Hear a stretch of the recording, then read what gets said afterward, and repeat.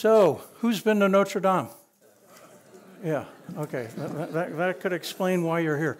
Thank you for your patience. So this is a really recent picture, by the way, the previous one there. So the new spire, the wooden structure of the new spire is behind that scaffolding. You can't see any of it because the scaffolding won't be removed until the lead covering is put on, which will start this year, as Michel Picaud will explain. So we're going to divide this lecture into two parts, Notre-Dame then and now. I do the then part, which is the first 860 years on the left, and then Michel will pick it up on April 19th, 2019. And I'm going to tell you a lot about Notre-Dame. I'm going to tell it quickly, too, because there's so much to tell. And why, we all love Notre-Dame, but why? What is it that makes it unique? And it's really unique. It's 860 years old, literally. The first stone was laid 860 years ago. And it took 182 years to build. This is one of the oldest cathedrals in France. It's the second oldest cathedral in France, to be precise. The first one was built 10 miles north of Paris in the town of Saint-Denis, just 20 years before Notre-Dame, 30 years before Notre-Dame laid its first stone. And it's done in the early Gothic style. And the Gothic style replaced the Romanesque style of architecture, which was around basically between the 1000 and 1200 AD. And you can see what a dramatic change it was from this very simple, very solid, very stolid, very dark and low structure.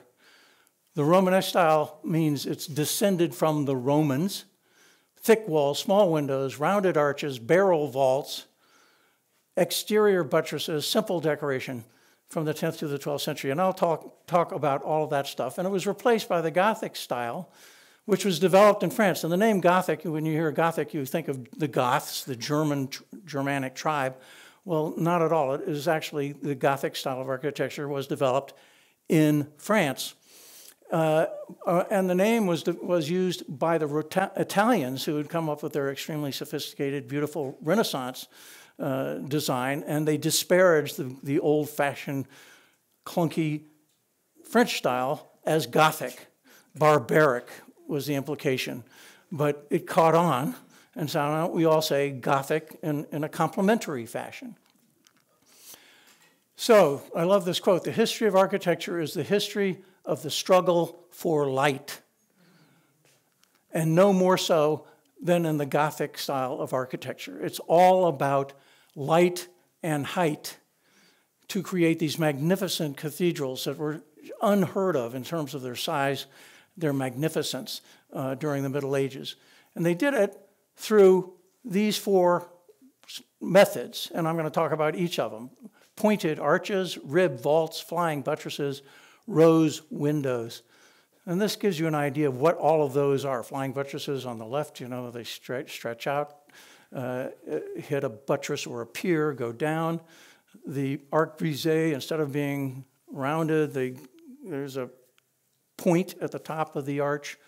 These are things that are in a groin vault. I'll be talking about the rib vault, which is one of the key factors in the Gothic style. And the Gothic style, it lasted a good long time. What did I say? It was 330 years or something like that. And it was hardly stagnant. It went through phases. It went through the early Gothic, sometimes called primitive Gothics, high Gothic, sometimes called classic, the radiant Gothic, and the late Gothic, sometimes called flamboyant Gothic. And each one of those had their own evolutions in the architectural style. So how did they get from Romanesque to Gothic? Well, I'll go through each of these. Rounded arches and barrel vaults became pointed arches and ribbed vaults. What does all that mean? So this is a barrel vault. It's rounded. It's completely distributes the weight, this very heavy weight of this rounded barrel vault onto the walls next to them. The same amount of weight is displaced on each inch of the walls. And as a result, the walls had to be incredibly solid. And they couldn't have big windows in them or you impair the structural integrity. And they had to be enforced by buttresses that were just stuck up against the side of the church to keep the wall, because the pressure was going down and out. So you needed to press the walls in to keep them up. Rib vault, on the other hand, brilliant innovation of Gothic architecture. Rib vault, you've got these ribs that are on the arches and also across the vault, and they bear all of the weight. All of the weight. These narrow ribs that go, there are 4 of them in this picture, that go down to the columns bear all of the weight. And the panels, the space in between the ribs, bears no weight. Brilliant innovation, or they bear the weight of the panels, nothing more. Exterior buttress was changed to flying buttresses. So this is an exterior buttress, just literally reinforcing a wall. This is the Église Saint-Julien-le-Pauvre in Paris, arguably the oldest Paris church, Romanesque style. And it changed to the flying buttress, where you had these gigantic flyers, as they call them, reaching out from the wall, supporting the wall at the top, not at the bottom, at the top. The bottom was actually supported by these side aisles. Those serve the purpose of buttresses, the side aisles. And there, this shows this interesting diagram because it shows you the walls and the flying buttresses transfer the thrust down and out. And that's why all of these cathedrals, they're not skinny cathedrals like that. They go down like this because you need to have the side aisles to support the main nave. And then to support the walls on top of the side aisles, you need to have the flying buttresses pushing the walls in to counterbalance the weight from the roof that's coming down and out. So a picture of the arches, sometimes known flyers, leading from the wall to the piers, sometimes known as buttresses or uprights. And then on top of the buttresses, you've got these little pinnacles, sometimes look like little buildings, and they're there purely for weight.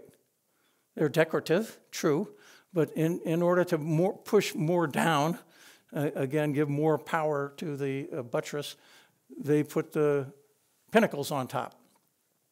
This is a very early Gothic flying buttress from the Église Saint-Germain-des-Prés, and you can see it's very much simpler than the buttresses, the flying buttresses at Notre-Dame.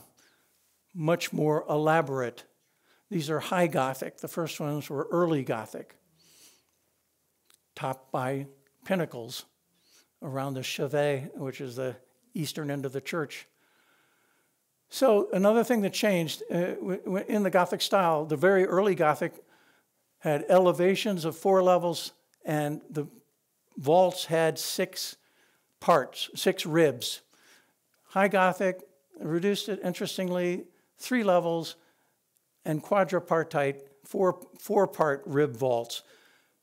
Those changes allowed the architects, well, they weren't architects, they were builders back then, to create even higher cathedrals and bigger windows and more harmonious infrastructure. This gives you an idea of what a 4-story elevation looked like, the first ones.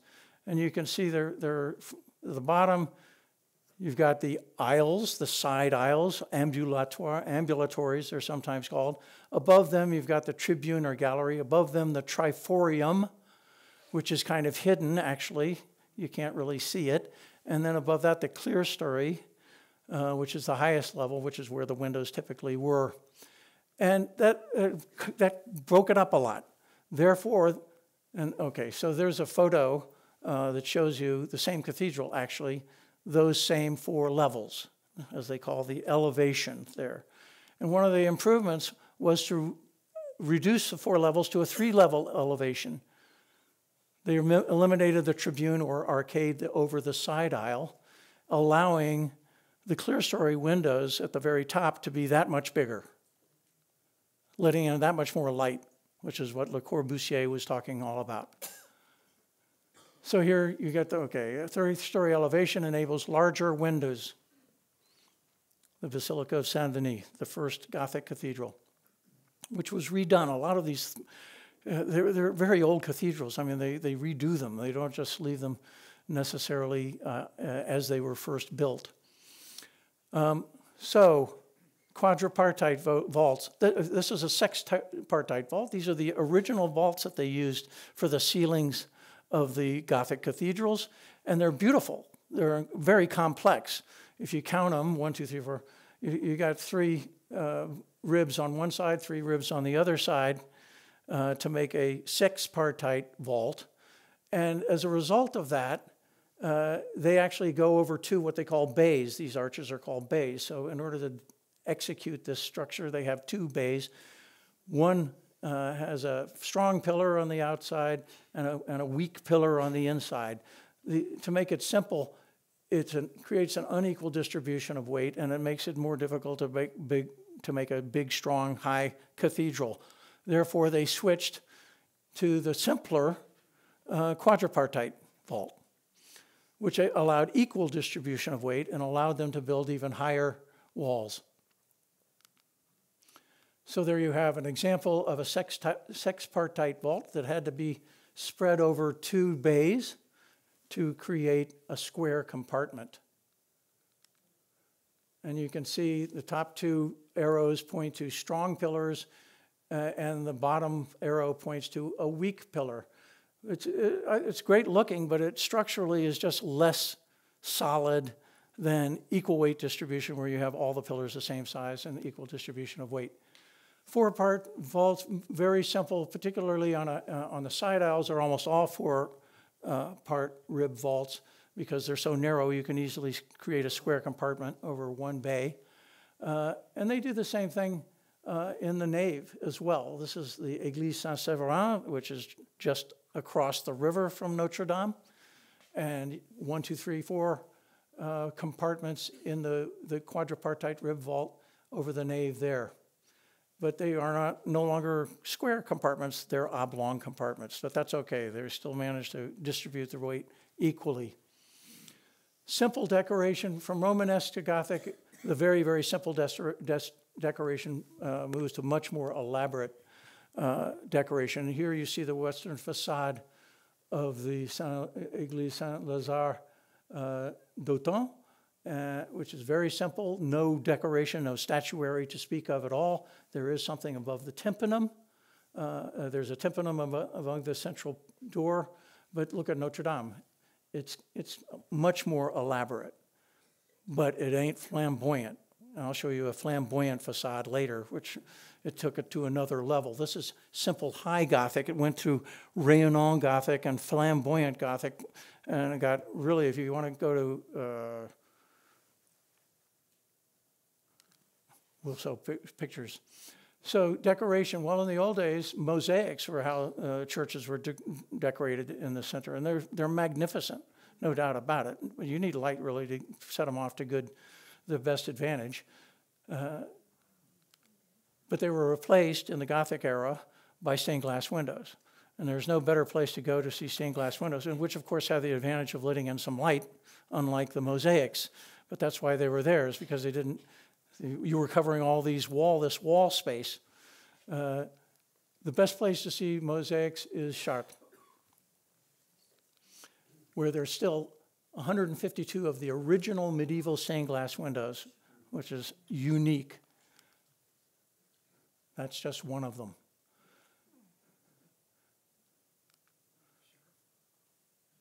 Gothic churches in Paris. Well, there are quite a few Gothic churches in Paris, but we, of course, will be talking about Notre-Dame. And that has elements of the early Gothic, high Gothic, and rayonnant Gothic. Notre-Dame, 182 years to build. Huge cathedral, biggest of its era, bigger than Saint-Denis. It replaced the Église Saint-Étienne, St. Stephen's Basilica, that had been there for 500 years before,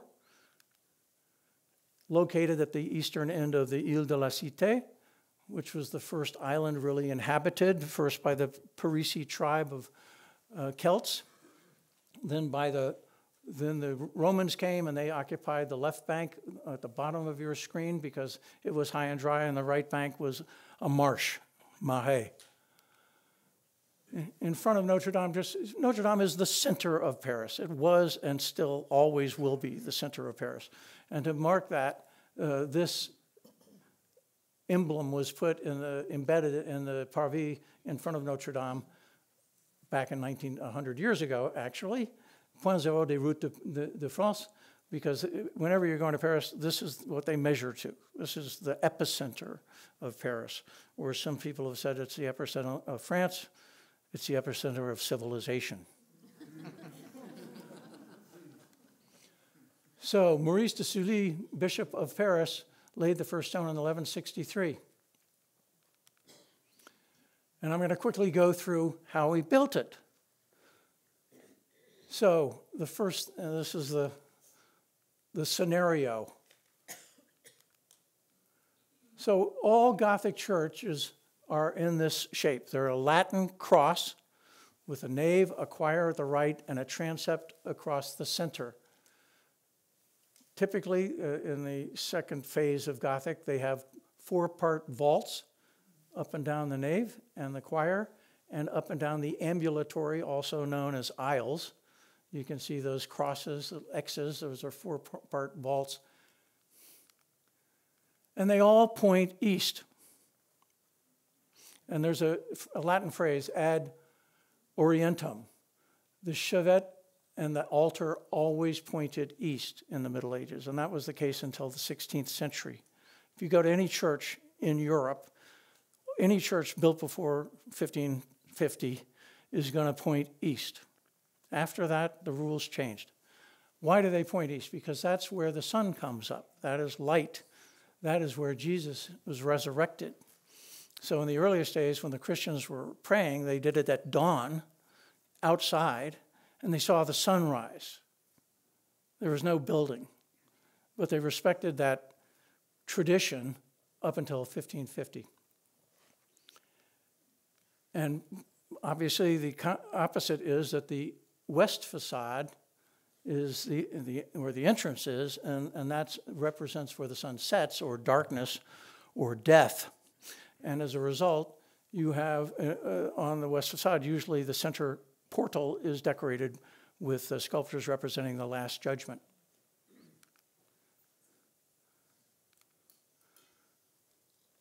So, plan of Notre-Dame, pretty much what I described earlier, except it's got a double ambulatory. It's got 2 aisles on either side of the nave, and it's got a sexpartite vault over the nave and the choir. And when they built, as I said, they all point east, all these cathedrals point east, and they were built from east to west. So first they start literally at the easternmost part, and they work their way west. And that actually, they built a temporary wall there, and that is the choir. There's the part where the clergy could go. The commoners couldn't go there. The congregants couldn't go there. So they actually built a wall there because it's now 1177, so they've been building for 12 years, 15 years, and now it's time for them to actually start conducting services in that part. But they kept building the rest. And the first shot was built in the early Gothic style with a 4-story elevation. And you can see how small the windows are at the top. So this is a church that's extant that was built at the same time. And it's still pretty heavy. Certainly the flying buttresses are quite simple. So during the construction of Notre-Dame, things had evolved. And people came up with this new improved idea of having a 3-story elevation. And so they said, okay, they rebuilt it. They actually eliminated one of the levels and created a 3-story elevation, which resulted in new and bigger windows in the clerestory. And that is what it looks like today. Well, under the scaffolding. And this is a great photo because it shows you on the right the old system with 4 stories where they had this little window on top and a much smaller oculus, as it's called, that was actually covered by a pitched roof on the outside, so it didn't let in any light on the right. And on the left, you've got the new upper level windows composed of 2 lancets and rose window at the very top. So they raised the roof of Notre-Dame. After they didn't just stop, they kept on modifying it with a 6-part vault. And they have equal, all the pillars are the same. There's no weak and strong pillar. The double ambulatories on either side of the nave have each of them quadripartite vaults. And the transept has a quadripartite vault in the center and sexpartite on either side, and then another quadripartite. And that, by the way, is where the spire came crashing through, is number 4. In literally the center, because the spire was directly over the center of the transept. And that's, and as Michel will explain, there were 3 holes poked in the vaults. So on the left, you see the new clerestory with the higher roof and the flat, the flat roof by the triforium with the bigger windows. On the right, they haven't done that yet. So you can see the 4-story elevation and how much brighter the left is than the right. Again, how much bigger the windows, the new windows were, letting in light thanks to the extra height. And these high, thin walls were supported by 28 flying buttresses. Different types of flying buttress. These are 50 feet long. It's unheard of and very aesthetically pleasing. You know, it's not clunky like the ones at Saint-Germain. And pinnacles were added on top to give weight to the buttresses.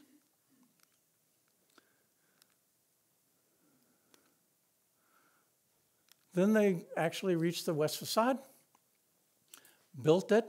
This wonderful recreation, computerized recreation, shows that actually the statuary, everything that's colored are statues. So they actually painted the statues that are on the doors, on either side of the doors, the Gallery of Kings. It was painted, as were all Gothic churches up until I don't know what exact stage. Then they stopped painting them, and then when the paint wore off, they didn't replace it. And the new ones weren't painted. This shows just how small the square was in front of Notre-Dame originally. It was jammed. The Ile de la Cité was absolutely jammed, medieval street. The only straight street was the one directly in front of Notre-Dame, which is called the Rue Neuve Notre-Dame, the new road of Notre-Dame, built to have access to the cathedral and bring building materials. The west facade will quickly go through what it looks like. So the bottom level, you got 3 portals, which is fairly typical. What's interesting is that they were each built at different times and different styles. If you look at them even from here, you can tell none of them is identical or similar to the other. And originally, the statues, as I said, were all painted. This is the center portal, and of course it is of the Last Judgment because it's facing west. And it shows this amazing, I love this sculpture. This is the best one, the weighing of the souls. If you don't get weighed right, you go off to the right, and it's interesting to follow that chain. It's not pretty what happens to you. And on the left portal, the north, next to the north tower, is the portal to the Virgin. It is, after all, Notre-Dame, Our Lady, with this famous statue of Saint Denis holding his head. He was decapitated by the Romans in 275 AD, something like that. He was the first bishop of Paris, and legend has it that he carried his head 10 miles north. He was beheaded at Montmartre, Mountain of Martyrs, and walked 6 miles to the northeast and collapsed at Saint Denis, and that's where they built the cathedral, n'est-ce pas? Yeah, okay. I've got several French friends here who can correct me, so. And I love this board. This is the portal on the right. And why is this neat? It's because you can see that the sculpture in tympanum above there is kind of rounded. It doesn't fill the pointed space completely. And it turns out that it's because it came from the previous cathedral. It was removed from Saint-Étienne's cathedral. It wasn't that old. It had been built in 1150. But they literally transferred it from the old cathedral to the new cathedral. And you can see how much cruder the sculpture is compared to the other two. And there's an idea of what it must have looked like when it was in the previous cathedral, no doubt in the center. Gallery of Kings, 28 kings of Judah, and that will come back to us. Originally painted. Above that, the balcony of the Virgin with the great rose window, another key feature of Gothic architecture, the use of rose windows, not only stained glass, but rose windows. And Notre-Dame. And the Grand Gallery on top. And then the towers. They were originally going to have spires on them, so they might have looked something like this. But they never got around to building the spires. So we have these. And in the right, the south spire, since it's always facing east, we know the one on the right is the south tower. It houses the two great bells known as the Grand et Petit Bourdon. And these have names. The bells have names in France. So this is Emmanuel. Emmanuel's a heavyweight. And the Petit Bourdon was replaced for the 850th anniversary of the laying of the first stone of Notre-Dame with this new Petit Bourdon named Marie, a mere 6 tons. And in the North Tower, there are 8 smaller bells. And all of those bells were replaced. Whoops. Okay, forget it. All of those bells were replaced in 2013, which I will mention later. So here I mentioned that the High Gothic style is a heck of a lot more elaborate than the Romanesque west facade, but it's a heck of a lot simpler than the Rayonnant Gothic facade of the Cathedral of Reims. Nave chapels.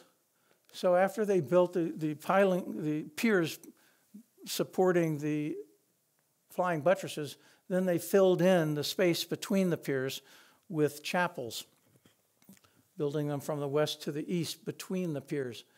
And having done that, then they extended the sides, the ends of the 2 transepts a little bit further so that they weren't flush with the chapels that had just been built. And the north transept was built, the new facade was built first.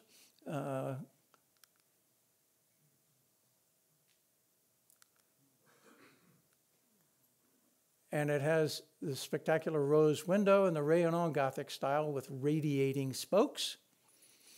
It's the only rose window in Notre-Dame with the original glass. It's not, Chartres has had, 151 windows with the original glass. Notre-Dame only has 1. And there's a little red door, and you wonder if you go there, you see this little red door on the side next to the transept entrance, and you wonder what it's for. Well, it turns out that it was for the clergy to enter directly into the choir part of the cathedral. They didn't have to go around to the front like everybody else. And then the south transept facade was similarly redone, as was the south rose window in the Rayonnant Gothic style. But that window was rebuilt in the 18th century.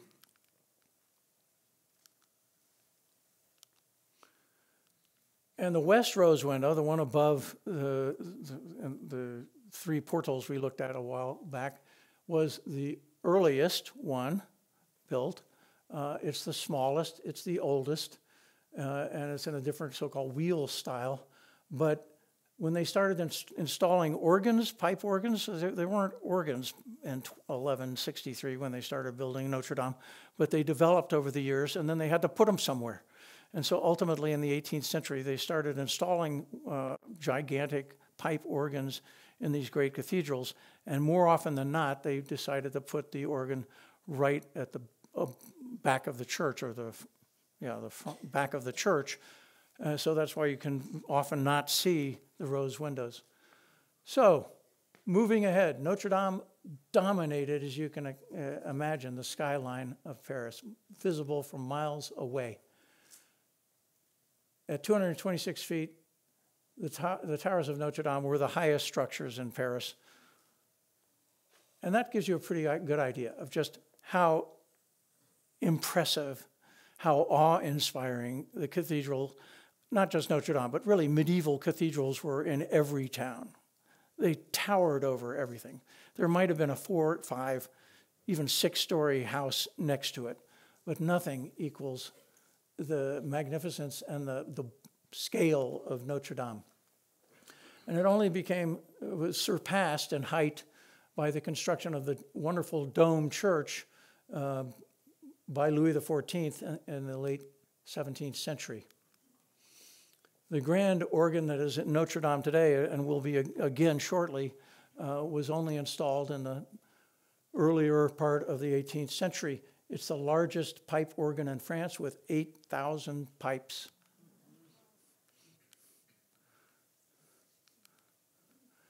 The original spire that was not as tall as the current one was removed at the time of the Revolution, just because a lot of it was mainly wood covered by lead, and after all these years, 500 years of climate being buffeted in the wind, it was in a dilapidated state and had to be removed.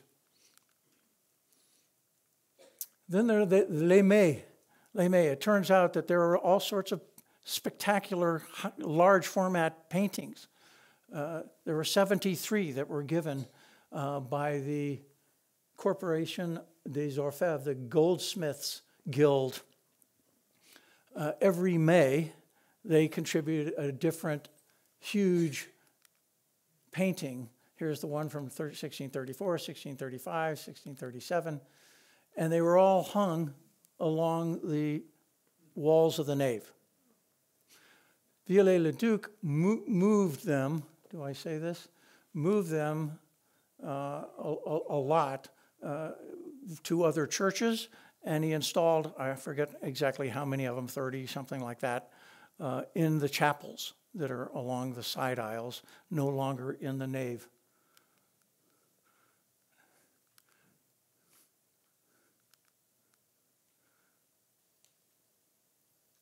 A lot of restoration work went on in the 18th century. Choir redecorated, rood screen, which is the screen that separated the choir from the nave, and it was there to separate the congregants from the clergy. And back in the old days, the clergy was facing east, the altar was facing east, they were speaking Latin. There was a wall behind them called a rood screen. Behind the wall were the congregants. They couldn't see what was going on, they couldn't hear what was going on. It was not a user-friendly experience.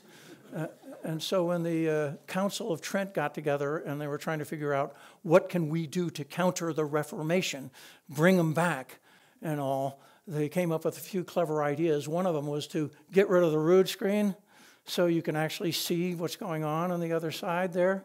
The other one was to turn the altar around and put it near the transept and face the congregation instead of having your back to the congregation. And then they also started to do, I think, some services in the vernacular in French. So the walls were whitewashed back then. And 12 of the original 13th century stained glass windows were replaced with clear, not clear, but white glass to let in more light, because they figured it needed more light. Then the Revolution, that changed everything. All churches were closed in the first 2 years of the Revolution. The revolutionary government was atheistic. They did not believe in religion, certainly Christian religion. So they closed all the churches, all the monasteries, and they confiscated all the churches, all the property of the churches.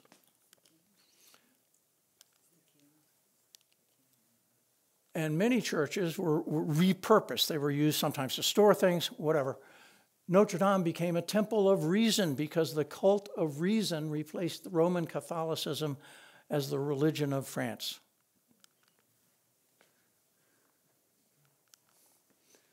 During the revolution, the revolutionary government said you should take down all royal symbols, remove all royal symbols from Paris.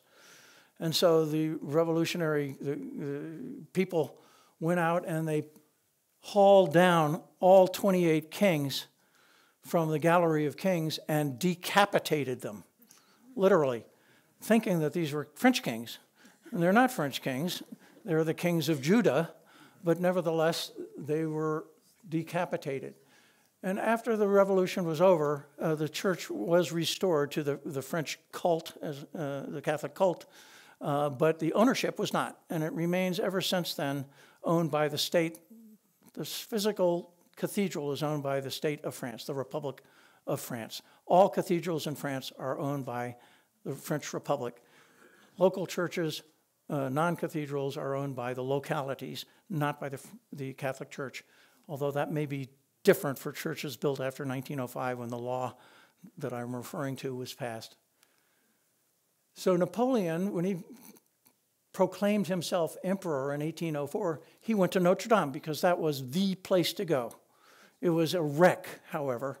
Therefore, he had to put tapestries on the inside to cover up warm it. He had to put in rugs and all because it was a wreck.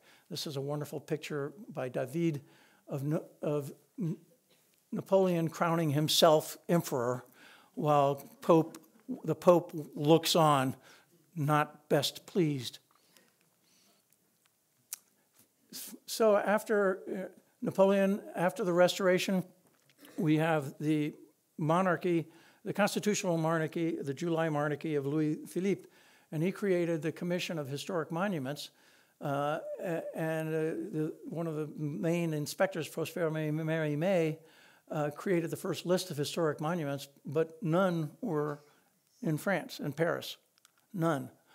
So it fell to the people to make the case for restoring and preserving Notre-Dame. Famously, the book by Victor Hugo, in French it's the Notre-Dame de Paris, and in English it's the Hunchback of Notre-Dame, drew attention to the cathedral's plight, and it was listened to by Louis Philippe, and they undertook the restoration of Notre-Dame in this 17-year period with two architects, Jean-Baptiste Lassus, who died, and the work was carried on by Eugène Viollet-le-Duc, who's generally considered to be the first restoration architect.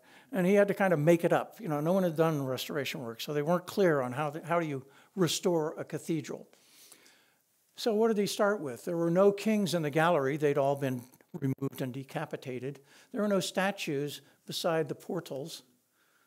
He restored all of that. So actually, all of the statuary that you see in Notre-Dame today, and the west facade was not touched by the fire. So you go there and it looks just like it did before the fire.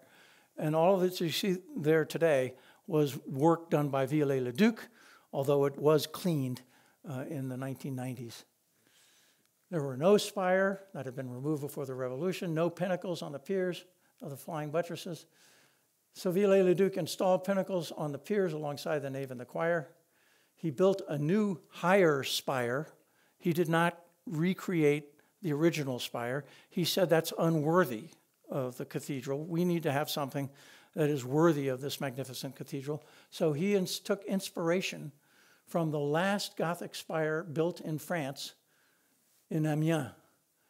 So that he copied that essentially, used that as his inspiration for building the spire that went up in flames 5 years ago.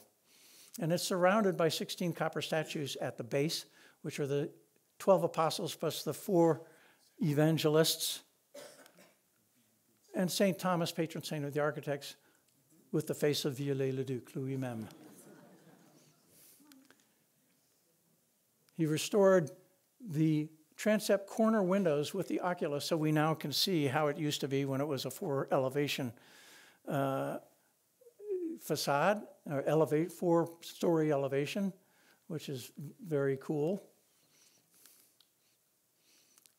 All the gargoyles, 603 gargoyles, which are built in order to move the water. The rainwater goes down the pier, the flying buttress, out to the end, and you want the water to fall as far from the foundations as possible to maintain their integrity. But all of them had been around for 700 years, and they were in terrible shape. Therefore, they were all replaced. And he added, because he thought this cathedral needs a little more. So he came up with the idea of a chimere, these wonderful, grotesque, demonic figures. The most important of which is most famous of which is the Strig. So after restoration with a new spire, new statues, new pinnacles, new chimneys, new gargoyles, plus chimere, finally it was added to the list of historic monuments. Baron Haussmann the project, he didn't have much to do with Notre-Dame proper, but what he did was to create the square in front of Notre-Dame. This is what the Ile de la Cité looked like before Haussmann. This is what it looked like after Haussmann. Literally everything between Notre-Dame and the Conciergerie at the west end of the island was flattened and replaced with 3 gigantic buildings. In addition to the 3 gigantic buildings, the arrow is pointing on the top there, that's the Hôtel Dieu. The square one in the middle is the Préfecture de Police, and above it on the left is the Tribunal de Commerce. And the arrow is pointing to the Parvis, the square in Notre Dame, which is 4 times larger than the square that had been there before. Fast forward 100 years. The liberation of Paris. De Gaulle walks down the Champs-Élysées from the Arc de Triomphe to Notre-Dame days after Paris was liberated to attend a special mass. Fast forward another 15 years. Notre-Dame was black. We forget, but it wasn't that long ago that they started cleaning cathedrals.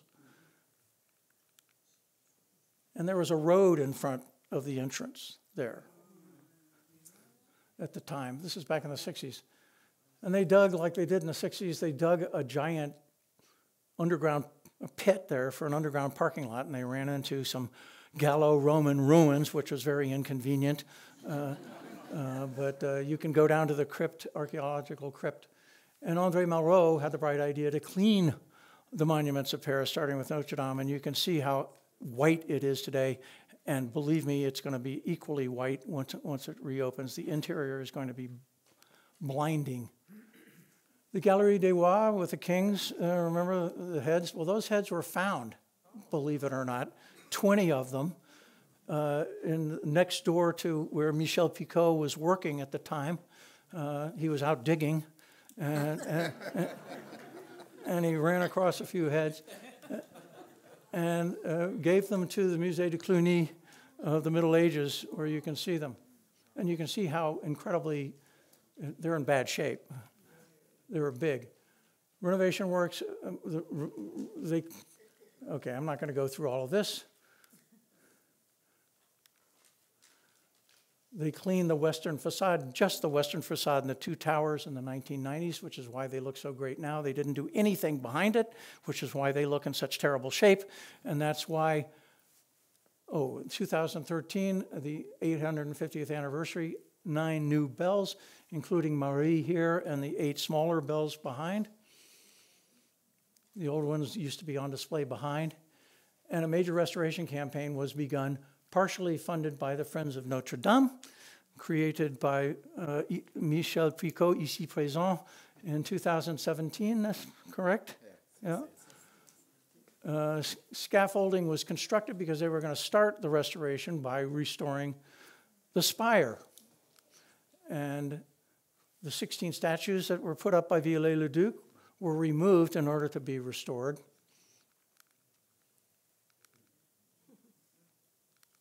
And then this happened. And I turn it over to Michel Picaud.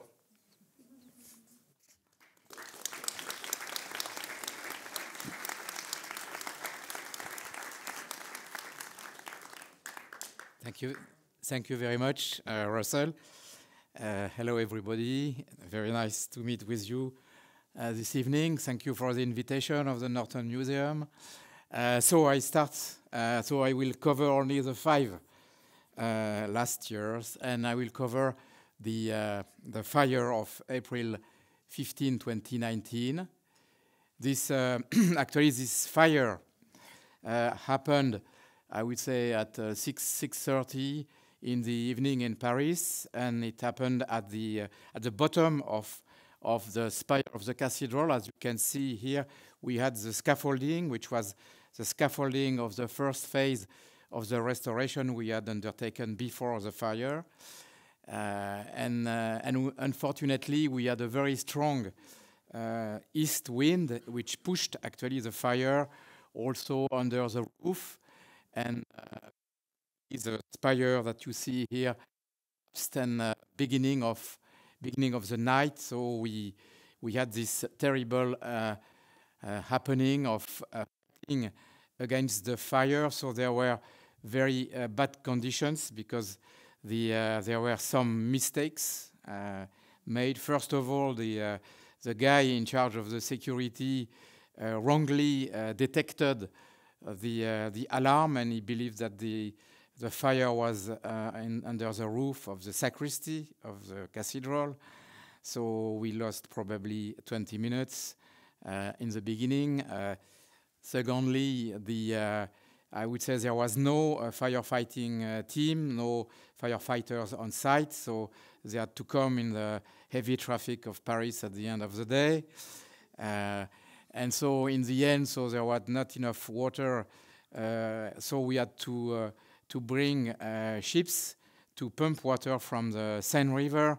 And so the fire, so I was there actually with my wife Cécile on the square in front of the cathedral that night, and the fire progressed under the roof of the cathedral, and unfortunately it began to start also in the north tower of the cathedral, where we have a belfry, a wooden belfry, which supports the bells that you have been informed about. And so this was really the tipping moment of this night when the firefighters succeeded stopping the fire in the belfry of the north tower, climbing up very narrow staircase and so on. And so around midnight, I would say, we fortunately realized that they were succeeding, and they continued in the rest of the night and in the morning. So we were safe. So you know perhaps that this also raised a very strong wave of, let's say, emotion, and there were people on the banks of the Seine singing, and at the end of the night, so we had this scenery of like after a bombing, because effectively in the center of the cathedral at Sunset Crossing, there was these big holes in the middle where the spire had collapsed.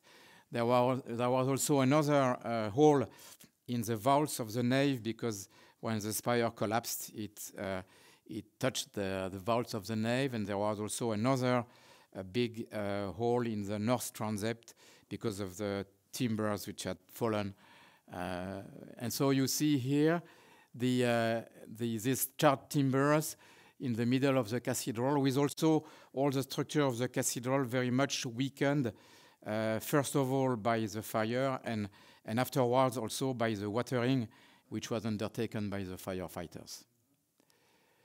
So this is another view a few days after. So you see these big holes. You see also these black timbers burnt on the vaults, and you see also the gable of the north transept on the left-hand side of this picture, which began also to tilt because the roof was not anymore there. So the balance of the overall building was at risk. And fortunately, we had still this burnt scaffolding in the middle, which in a way helped sustain the walls of the cathedral. Because hadn't it been there, so I think the walls would have collapsed as well. So we entered what we call the safety phase of the cathedral, more or less the first 2 years after the fire, so 2019, 2020, beginning of 2021. And we progressively removed this burnt scaffolding very cautiously, as I said. And this was one of the first things that we undertook. Sorry. And so this is a view of the building, I would say, in the course of the restoration. And you see that the overall structure below the roof, and evidently without spire, was relatively preserved. So I think this is interesting to see that. Even though, if we get back a little bit, all the flying buttresses that you see here were at risk. And so we installed very big wooden brackets below the flying buttresses, below the 28 large flying buttresses, to protect them for the restoration itself. Here you have a view of the architect in chief of historical monuments, Philippe Villeneuve, working on the project. Effectively, the building, to also rebound on what Russell said, so the building is a property of the state, and the church is the kind of permanent tenant of the cathedral. Here you have another view of what we did. We had to remove all these charred timbers, and we installed also what we call an umbrella, which was a wooden floor and also a tarp on top of it to protect most of the cathedral from the weather, from the rain, or potentially the snow from time to time. And so we did it in order to allow these craftspeople that you see here, that we called the squirrels, because they were like a little bit like squirrels, and they cleaned the vaults hanging on ropes because the vaults were very much weakened, and there was still a risk of some stones falling or even more dangerous things. So they cleaned everything, and afterwards, what we did, we installed very large brackets under the vaults of the cathedral. So we raised up very big scaffoldings inside the cathedral. We installed wooden floors under the vaults in order to begin the restoration of the vaults of the cathedral that you can see here, which is part of the choir of the cathedral.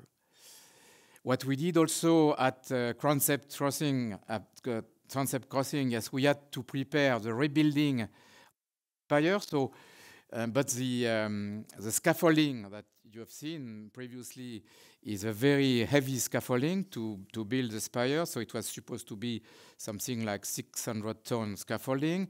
So we had to prepare the ground to effectively install this scaffolding. And so we made some, I would say, excavations, and we discovered a very interesting remainders under the floor of the cathedral. And you can see here, for instance, a sarcophagus that we discovered, the sarcophagus of one of the canons of the cathedral in the Middle Ages. And we discovered also fragments of the rood screen of the Middle Ages, and with also colored parts of this rood screen. And so this will be restored, and this will be not reinstalled, because we will not reinstall the rood screen, because now we have understood that people needed to see a little bit what takes place at the bottom of the cathedral.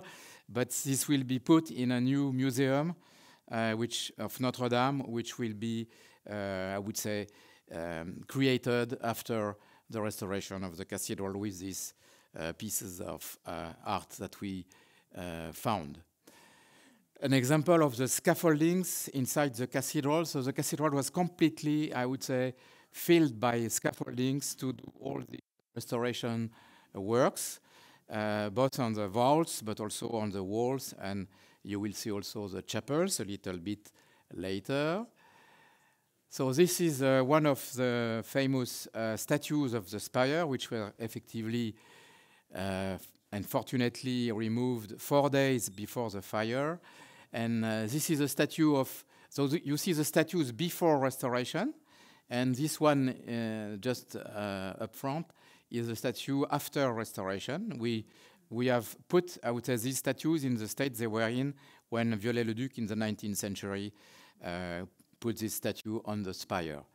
So this one is the statue of Saint Thomas. So this is the one with the face of Viollet-le-Duc, and it's the only one looking up to the peak of the spire, because the other ones are looking down to Paris. But Viollet-le-Duc, he wanted to show that he was admiring what he had done, and so this very modest guy, and but typical of the French people, and so this is what he realized. So this is a view of the west rose window, so one of the most beautiful one of the 3 large rose window with the Virgin Mary in the middle, and so we took advantage of this, let's say, restoration to clean up all these rose windows, which were preserved in the fire, so they were not damaged, so they needed to be restored, so we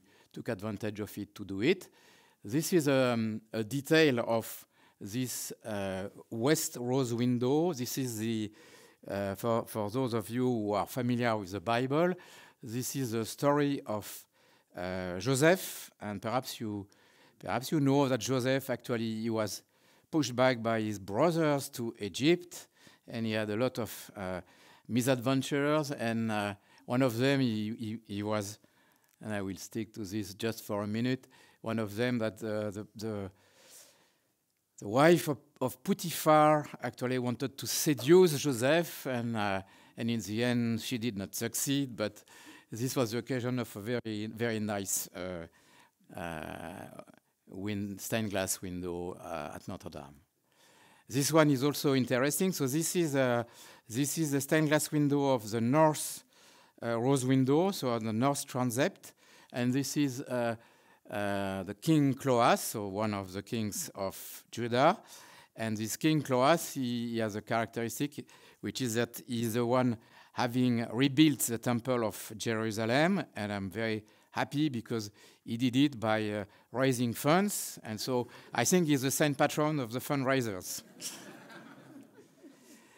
So this is an example of what we did in the tribunes of the choir of the cathedral, completely cleaned up, as you can see here.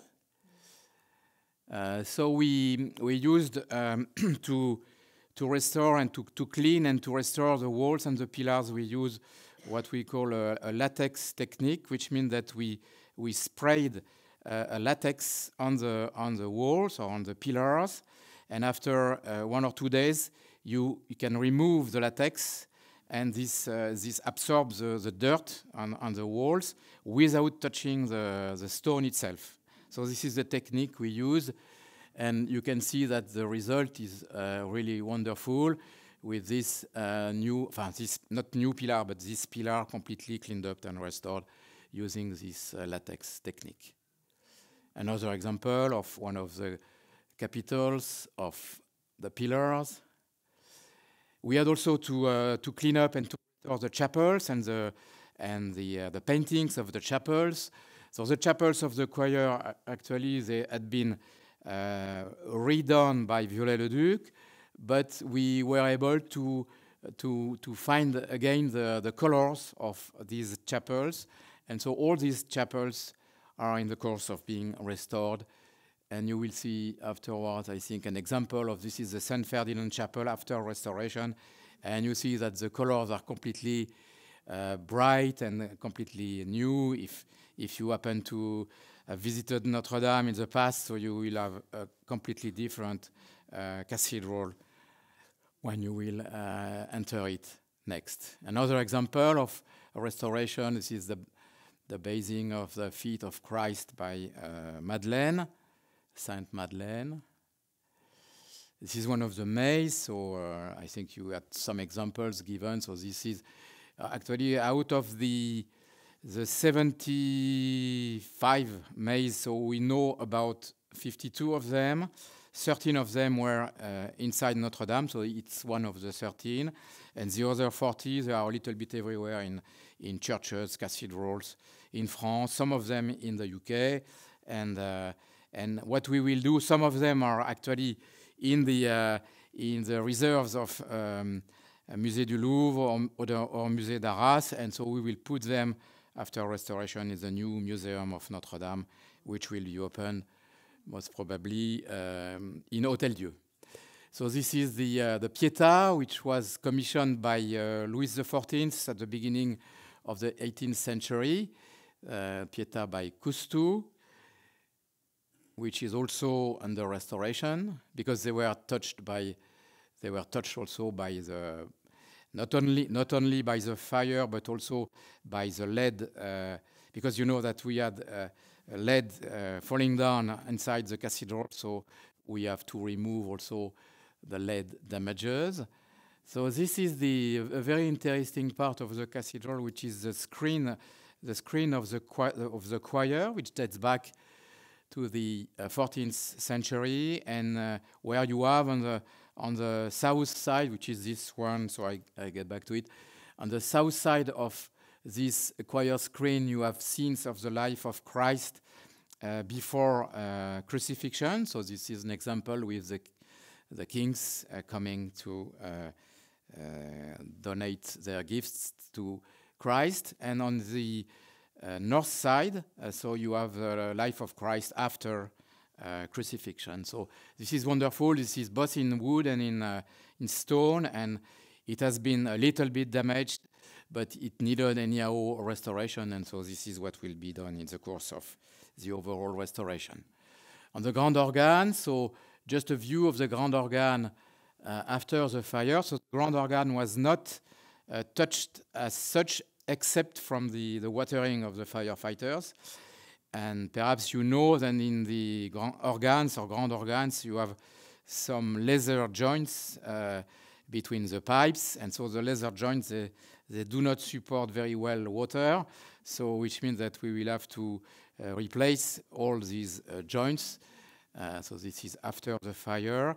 So the grand organ has been, so the pipes have been mostly removed, restored, and now we are in the process of reinstalling the pipes of the grand organ, and most importantly, of reharmonizing the pipes, because this is a very long process, and it will take about 6 months to fully reharmonize the pipes of the grand organ, with the target to have a grand organ playing for the reopening of the cathedral in December of this year.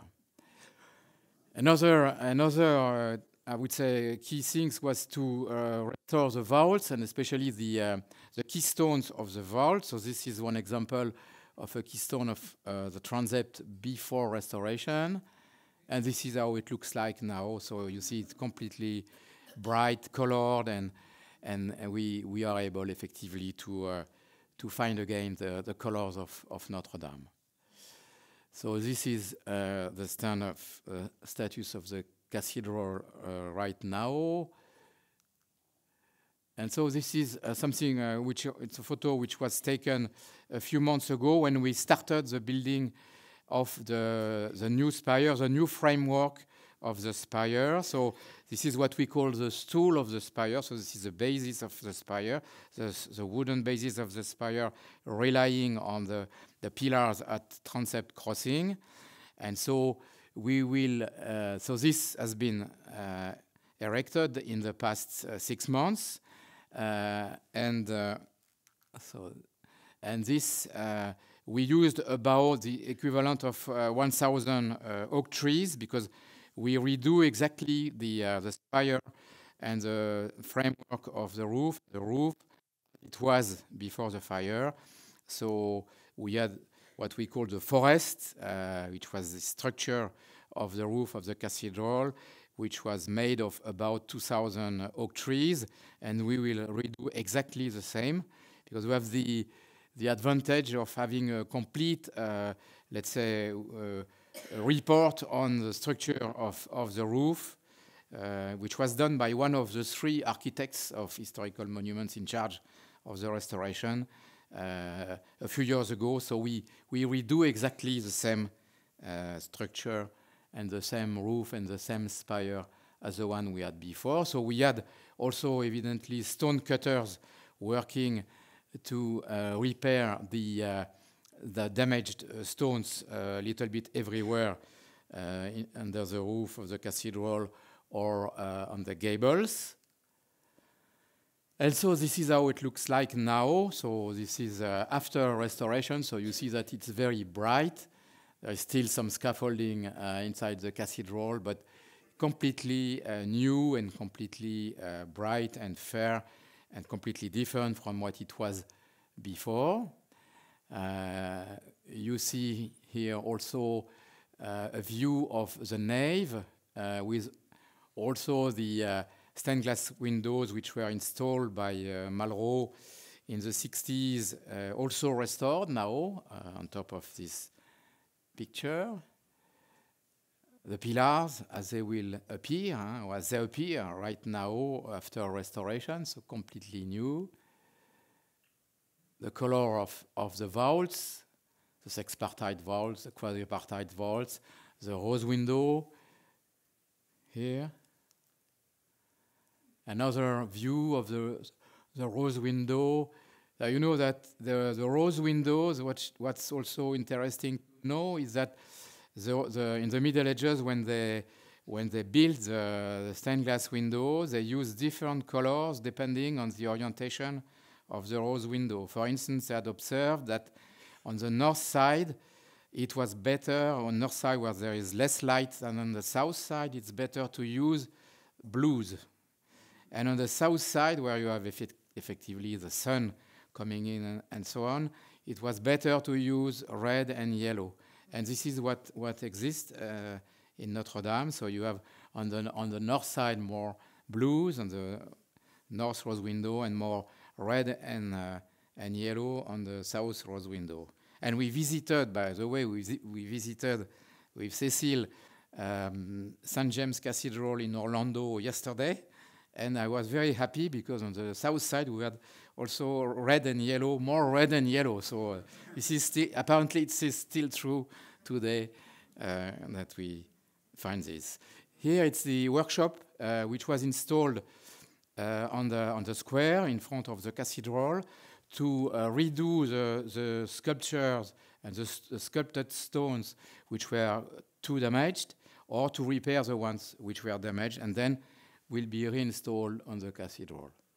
This is an example of the chimeras or grotesques, so or statues of the cathedral. So the same. So when we are able to restore them, we complement them potentially, or we redo new chimeras or new gargoyles, depending on their state. So this is one of the most famous of the 54 gargoyles, not gargoyles, but grotesques or chimeras of the cathedral, which is the alchemist. And this is a very famous one, as well as the strige or some other very famous chimeras of the cathedral. To rebuild the roof, we rebuilt the trusses of the roof as they were before the fire.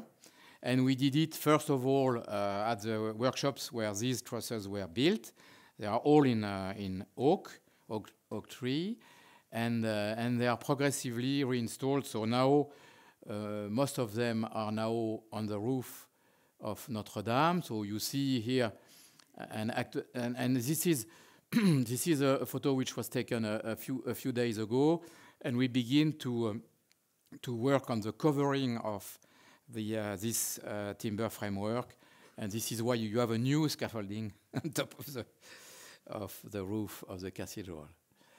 This is a view which was taken from the top of the spire, the new spire.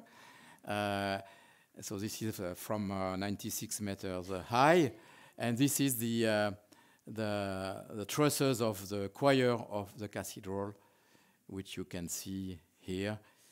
Completed now on the choir of the cathedral.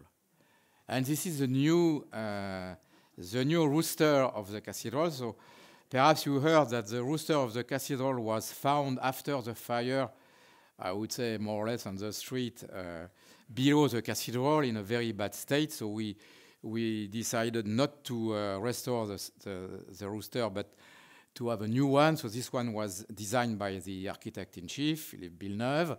But we were able to find the relics which were in the rooster. So you had relics from Saint Denis, the first bishop of Paris. We had relics from Saint Geneviève, the patron of Paris, and we had a piece of the crown of thorns of Christ. And so these relics, they were put in the new rooster and blessed by the Archbishop of Paris. And now they are on top of the spire, so Paris is safe. So another choice which was done, so you have seen that all the seats and the altar, which was in the middle of the cathedral, were destroyed. Even the choir organ, which was in the choir a little bit further, was destroyed. So there was a selection of new liturgical furniture for the cathedral, which was made by the Archbishop of Paris. And this is the new altar, this is a view. This is not in place right now, but this is a view of how it will look like, with a new altar, a new cathedra for the Archbishop, a new ambon on the right-hand side for the readings. There will be also a new baptismal font at the entrance of the cathedral, a new tabernacle, which will be on the altar at the bottom of the choir. And we will have also a new reliquary of the crown of thorns, which so I can tell you, but I don't know if I have time to tell you the story of the crown of thorns, which is very interesting.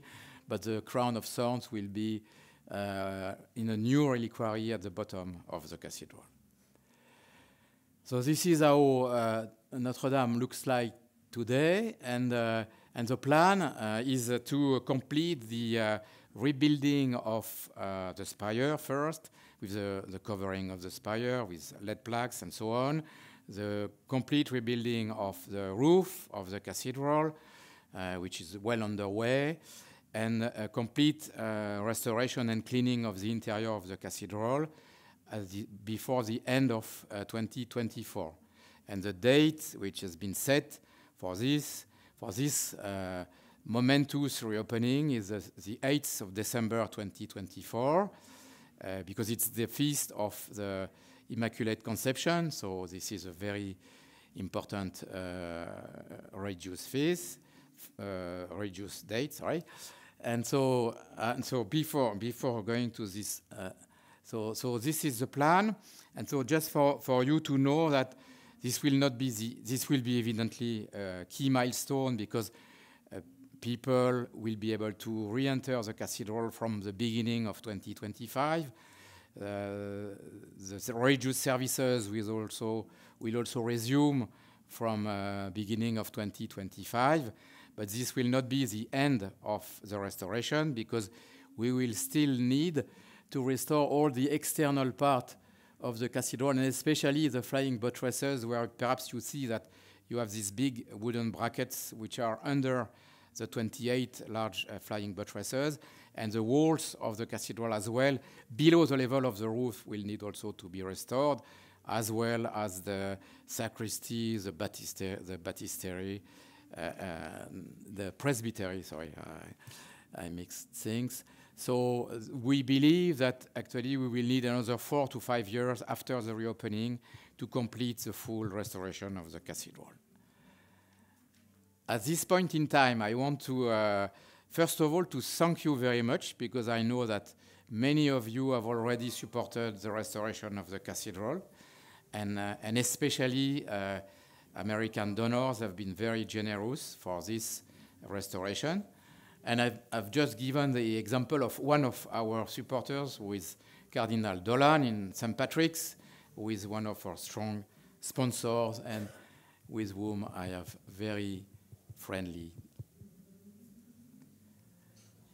So now I know that when I speak to American audience, if I do not speak dollars, I am lost. So just an idea of the total budget of the restoration of the cathedral. So now the estimate is that it will be up to 1,050 million euros. Fortunately, we had pledges from 4 very large donors that you see here: Arnaud, Bettencourt, Picaud, total at a level of 600 million. So which means that, and we received funds or pledges at a level of 250 million euro, including up to now $43 million from the Friends of Notre-Dame de Paris, so mostly from American Friends of Notre-Dame de Paris. So you see, which is more or less 1/5 of the 250 million. And our estimate for the full completion of the restoration is that we will need, consequently, another 200 million from 2024 to 2030, which is the 2029 or 2030, depending on the funding that we will receive, that we will need to complete the full restoration of the cathedral. So Friends of Notre-Dame de Paris, which is a foundation that I manage, is in charge of collecting the funds at international level. It's a 501c3. And if you want to support us again and more, so you will find our brochure and pledge cards and so on at the entrance of the room. But once more, thank you very much, because I know that you've done already a lot, and I count on you to do a little bit more to help us complete the full restoration. So thank you very much.